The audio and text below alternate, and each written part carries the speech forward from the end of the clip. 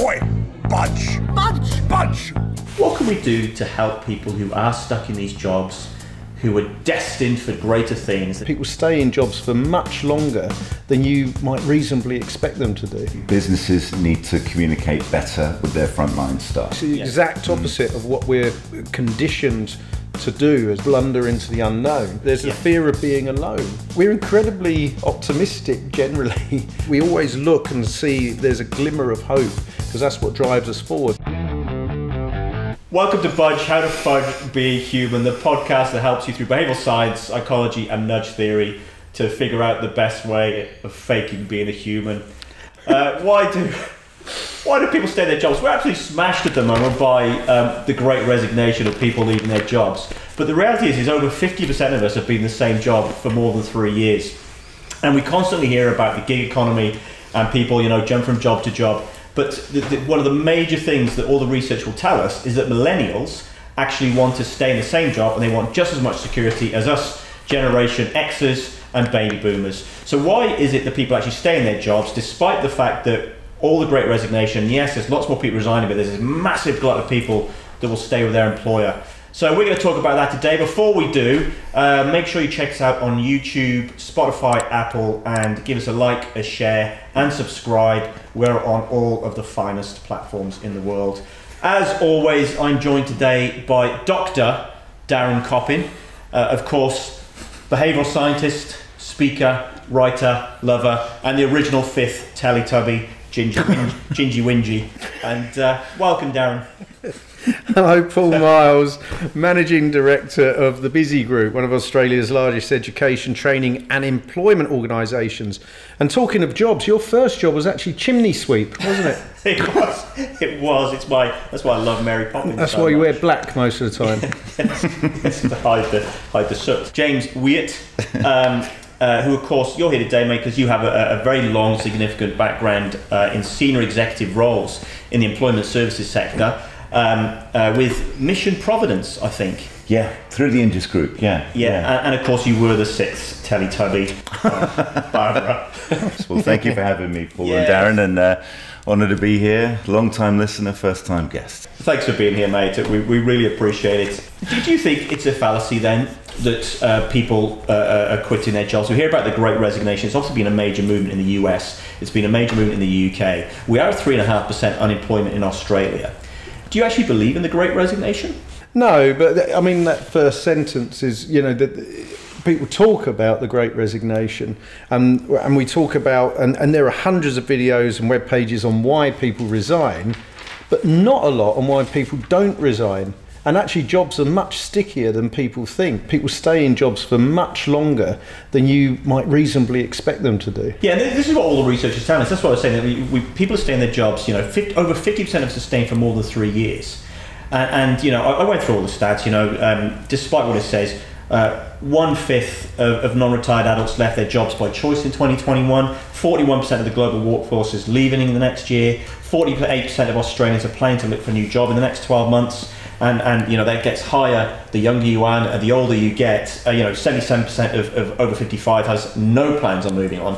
Despite all these stats, right, we are consistently seeing that the Great Resignation, particularly in Australia, isn't necessarily the movement we expect it to be. And even all around the world, people actually do stay in their jobs a lot longer than the media would tell us. And people are really actually, in this time of change and sort of COVID craziness and chaos, people actually are looking for stickiness and actually want security. So the major thing around that security piece is that people are actually leaving jobs in things like hospitality and even the medical field, where they've just been, they either have the uncertainty through hospitality, for example, but also just the stress of something like health services. So they're actually choosing to leave jobs to seek more security. But the broader message is that the Great Resignation is, yes, it's this happiness part, but it's also this part around security. So, and your researcher too, Darren, is saying that the jobs are far stickier than we expect them to. Yeah, and it's a base. Again, I always bring everything back to 99% of human history and base human drivers and biases and what have you. We have a status quo bias where we like to stay where we are and wear waist jackets and jeans. We have a loss aversion bias. We think there's a scarcity of everything. That's why we overeat when we can, and what have you. So, and I like my old wives' tales or old sayings, and it is really the grass is always greener on one side versus better the devil you know. So people don't really jump unless it's really safe to do so. Otherwise, they deem it too risky. Now, James, you've worked for a really large organisation, but then you went and started your own business. I mean, why did you? So I've got to jump in here. Didn't you quit on Darren? Weren't you working for Darren briefly? I consulted for Darren for a brief period. You worked for very large organisations, and then Darren gave you your first chance. And you threw it in his face, was my understanding. Absolutely. Lasted the morning. I think I lasted the morning. Honestly, the two. And I'm still in mourning. I've heard such different sides to this story. Shut up, Paul. Look, yes, Daz, I did. You're right. I did. I was with the Indius Group, as you mentioned, Paul, at the top for just nearly 15 years, and decided, the time was up to kind of try my own thing. I felt I was becoming a one company guy. I definitely stuck with them for a good long period, and broke away, set up a consulting firm for myself, and that's grown into various things, specifically supporting the employment industry. And I might just give a quick reflection on what you guys have just been talking about in relation to the employment industry in a moment. But look, yes, I did. I quit, and it was a big deal. And I've learned quite a lot of lessons in terms of jumping out of employment. I think it's one of those things where, the beginning of COVID, there was that great resignation, as you're talking about, Paul. I think that's almost come full circle, and people are sort of thinking about, can I stick with this place? It's kind of caught up. There's some good working from home benefits. People are really thinking about me and how to best support me now, potentially. But look, for me, I learned quite a bit from quitting that job and from starting my own business. I think that's a big thing. So 15 years with a company, and you've gone, you know what, I'm going to go it alone. And this literally comes to the core of what we're talking about. There'll be so many people watching this today going, I want to quit my job, but I want security. It's too much of a risk. I've got kids, I've got mortgages, all these other things. What was that? What went through your thought processes that made you go, you know what, I'm going to quit this really secure big job and take that huge risk to go alone? And what's interesting for me is you still speak about the business that you were with for a long time with a great deal of affection. Absolutely, yeah. I learned so much with them. I started as an employment consultant for them in 2004, and then went on a leadership journey with the group and learned so much, went through so many evolutions of the business with them as well. I will say, for anybody that's thinking of quitting their job and thinking of going it alone and doing their own thing, I think probably for me, the biggest lesson was around, I guess, how rich you feel, if I can sum it up as succinctly as possible. One, the revenue you get and how you get your revenue changes completely. You have to look at different ways in which to be able to generate your revenue through the work that you do, how you position yourself, what you can leverage in your own asset pool, etc. But also, I expected to be really time rich, leaving an organization, and I ended up not being very time rich. If anything, time poorer, but I would suggest probably flexibility richer, if that makes sense. So you kind of end up doing more hours when you go it alone and you leave a company. I can imagine. It's worked out well for you though. I mean, you've just moved into that new box underneath the bridge in Service Paradise, I believe. So it's a nice box, Darren. I've seen it. It's got 4 sides. Can I just bring it back, though, full circle to your point? Surely a box should have 6 sides, Paul. I couldn't. That's getting planning permission, Daz. Planning permission. You know I'm not a mathematician. How do you get in and out? Anyway, sorry, bring it full circle, Jimbo. I'll try and salvage. Yeah, look, I think what's been really fascinating is that there's been a big retender for the main federal government contract for employment services, and just inevitably you see lots of movement around that kind of time. And I think we've seen that happen again. And I think probably the added little sprinkle for this last round has been that it's really been an applicant-led market. Like, there's been huge competition for the entry-level employment consultant roles out there. And I think that's been a really fascinating dynamic for the providers to get their head around. What is their employer offer? How are they attracting the right talent? How are they retaining the right talent? And I suppose one thing I'm really interested as we explore what you're going to go through, guys, is just, you know, having managed lots of businesses and managed, you know, hundreds of people. And, you know, one of the interesting things is obviously trying to retain the right talent. You know, looking at the people who need to progress and go through the business, looking at the people who are perhaps struggling in their role at the opposite end of that as well, and just trying to make sure that, you know, you're giving them the right support. But if you give them all the support, you know, how do you exit them appropriately from your business? And just making sure that people you get the dynamics right. There's so many things to be considering when you look at a business from a macro level around this stuff, you know. Promote too many people up, and then the tree gets too heavy and it falls over and there's nobody over to support people below. And just, you know, how you kind of look at those dynamics. Are the right people staying? So you're obviously talking about all this in the context of the employment services sector in Australia, but of course the same could be applied to most industries around the world where you have massive change in the way that we deliver services. But also it's in both the context of the employment services sector in Australia, but more broadly in the context of skills and shortages. And you talk about the fact that employers struggle to retain the right people for the long time. Mr. Coppin has come up with 7 reasons why people stay in a relationship, which you think can actually be then put towards why people stay in a job. Yeah, there's an enormous parallel. So what we're seeing is people do tend to stay in their jobs longer than they perhaps should. So contrary to this great resignation moniker and perception out there, and when we looked into it, the parallels with staying in abusive relationships, this isn't saying directly that working for some employers or managers are abusive, but this episode is about why people don't quit their jobs.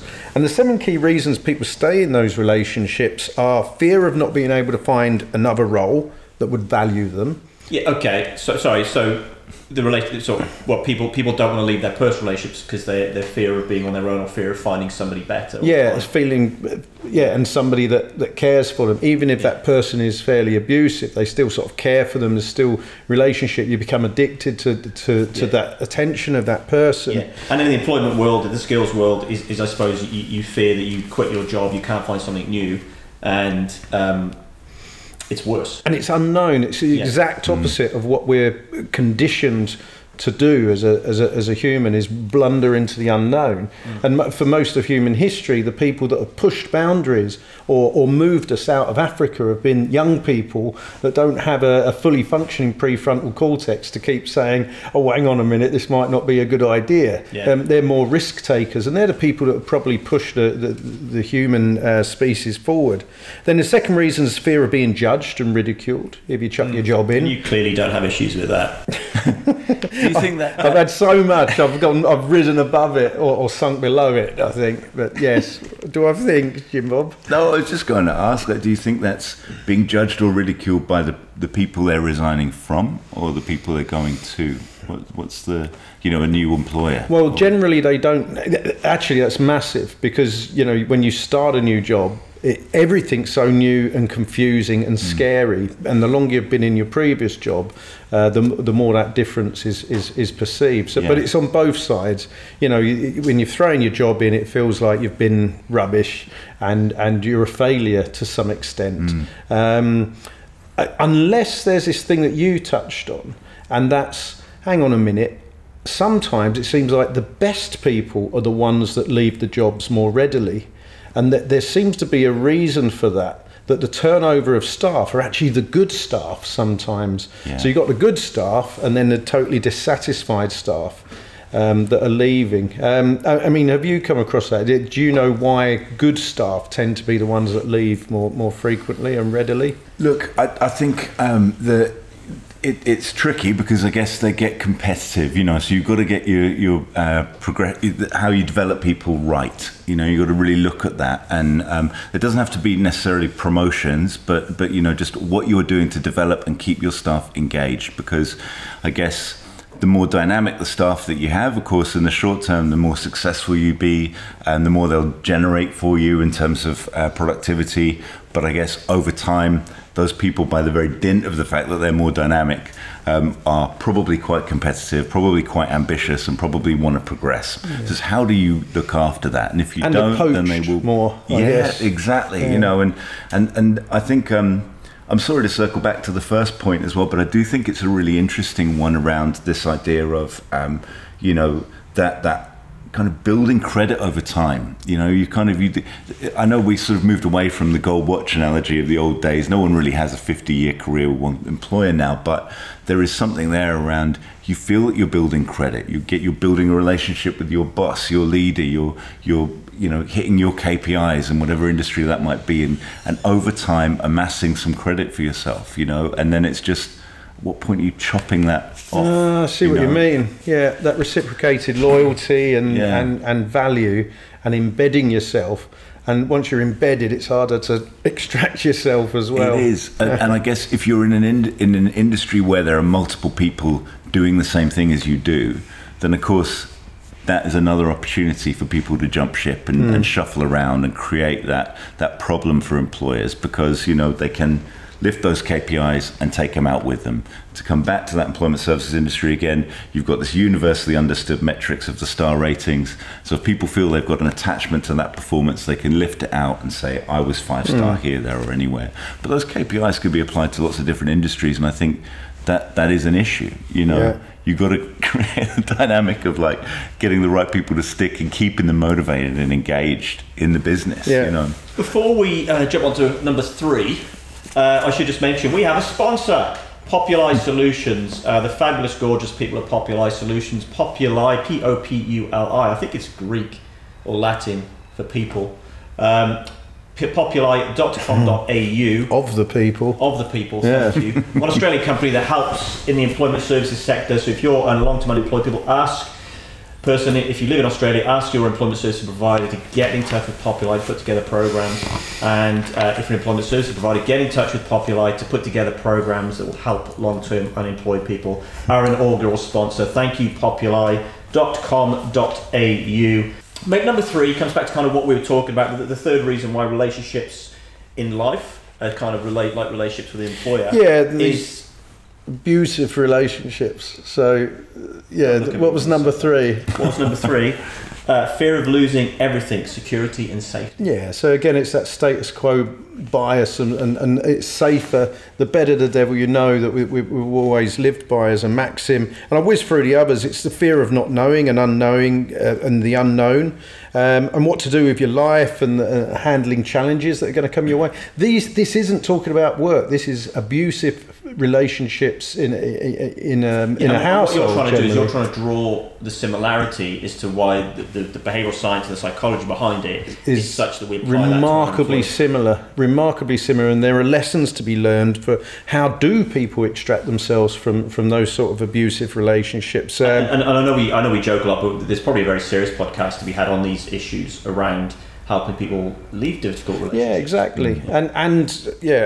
And leaving work if it's appropriate. There's a fear of being alone. Yep. You know, when you leave, you will be alone, and you'll be sticking out a bit when you move to a new organisation, if you have one to go to. But you also get used to the pain and used to the abuse at work or in a relationship. And finally, we're incredibly optimistic generally as people. So we always hope things are going to change. We always look and see if there's a glimmer of hope, because that's what drives us forward. That was the best thing about the pandemic and how we coped with it when we were in lockdowns, is there was constant a news drip of, there might be a vaccine being developed. It might be evolving the virus into something that's less deadly, and that's what keeps. And it did work out well. No, it did.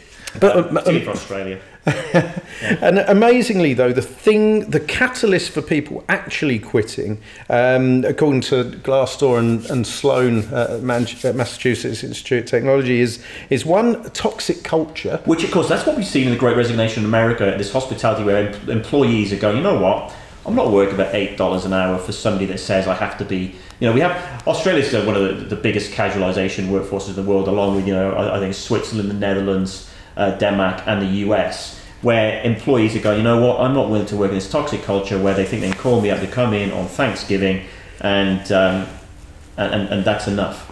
And then the second one is there's job insecurity. Yep. So they think they're either about to be personally fired anyway, or there have been signals from executives that there's going to be redundancies in future. Yep. And that's brilliant for firms. It's a great tactic because you say, oh, we're thinking we're going to have some rationalisation in the next few months. And people go, bugger, I'm off now. Yep. But for the management, they don't have to pay redundancy packages. And the other downside is often it's the best staff, something you touched on before, Jim, that leave first.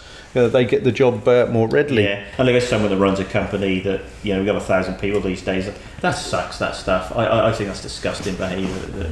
But it's the reality is there's businesses that still do that. Yeah, I saw you noting it down furiously when I said that could happen. It's a good idea. Yeah. But it's disgusting. And then finally, and this is really surprising, why do people leave? It tends to be from companies with high levels of innovation. And that's because you join a company and it's great, particularly if you're a single in your private life and you work all hours and you're being entrepreneurial and innovative, but there's only so long you can sustain those levels of energy before it impacts the rest of your life. So you see in Silicon Valley and elsewhere that high levels of innovation, there's actually high staff turnover. Tesla experience it, even though people love it. And it looks great on their resume that they've worked for Tesla. It's just hard to sustain. Do you think we're coming towards the end of our podcast? I'm going to put the same question to both of you then. Darren, you to start, and Mr. Weait to maybe go as well. The question is then, if these 7 things exist which make it so hard to leave an employer, and when we do leave an employer, it's about toxic culture, insecurity, the change because of innovation. What can we do to help people who are stuck in these jobs, who are destined for greater things? There's something better out there for them. What can we do to inspire them, encourage them, and help them to leave that employer? Well, we don't want to encourage too much transience and attrition, but the one, and again, the learning point comes from relationships, is quite often people don't leave an abusive relationship until they've met somebody that's actually kind and values them, and they have someone else to go to. There's an overlap. And it's very similar for people, is just have a little look out there, have the odd interview with someone else, and don't feel like where you are is the be all and end all and that's your entire world. Yep. Is have something else to go to before you make the jump. I kind of agree with you there, Daz. I want to give one real macro umbrella statement here. I think businesses need to communicate better with their frontline staff. Across the board, and that's both to retain the right talent and then also empower people when they choose to move on, and I think that comes down to just better educating people and why you do what you do, what are some of the decisions that you're making and why are you making them. So one point that has been sort of circulating for me as you guys have been talking is just that when you do retain people and you get that loyalty, it's kind of one of the biggest problems with change management, because people came in at a certain point when things were done a certain way, and then when you have to move things perhaps into you grow, things need to be more centralized, whatever it might be, that can be really jarring for people that are very loyal to the way things were done. Yep. And if you can just spend your time just taking a moment from the executive teams through management teams and into frontline staff, and just to explain to people why you're doing things, for those people that are interested, to use that as an opportunity to help develop people as well and grow them. That can be as simple as what development is, just showing them behind the curtain a bit on how the business is run safely, appropriately, showing them what you can. I think that helps people both with change management points, retaining the right people, but let's be honest, when it comes to people leaving the business, where we saw this huge swathe of people jumping ship and moving around the employment services sector in the last few months, where the salary of that entry-level role has been pushed up due to that behavior. I think people have possibly jumped ship into different jobs without necessarily being fully armed with all the tools. They've been attracted by the salary, but they haven't necessarily been empowered enough or been aware enough to be able to ask the questions they need to ask around, yes, but what does this really mean structurally? What's your service design? What are you really doing? So I think that's a really, really important point that's wrapped around this as well, honestly. So, gents, thank you as always, Dr. Darren Coppin. Thank you as always, Dr. Darren Coppin, your behavioural scientist, Genius. Nice to have met you, Paul. Yes. Can I just say, Paul, before we wrap up, because I think it's an important moment of closure. I do love you both. Big fan. But you know, I did do an extended consulting gig for Darren, and I did end up leaving him and quitting that, and it was like high five. It was leaving not an abusive relationship, a lovely relationship, and I want you to know I still love you. Oh, thanks. I do say that. That's our relationship. All right. Look, I suppose, but I'm just going to add this one thing. If you are stuck in a toxic job, you know, you could be there for the next 20, 30 years, because people do fear losing their jobs, or you can get out there, training, you know, take a pay cut, go and do it is hard. I'm not lost on the fact how hard this stuff is, but you can actually go and retrain, do something amazing for 4 or 5 years and have a fabulous career in life. So, you know, take your time to think about it and look at these reasons why you are stuck with that employer. Look at these 7 reasons that Dr. Darren Coppin has talked about today, and think about how you can challenge those, and the long term is far, far better for you for that short-term pain. Thanks to Darren, thanks to Jim for joining us today. If you've liked what we've been talking about, there's lots more Budge podcasts. How to Fudge Being Human on YouTube, Spotify and Apple. Please like, subscribe, comment, because we'd love to hear from you, and please share away and tell everyone how fabulous Budge is. Thanks everybody.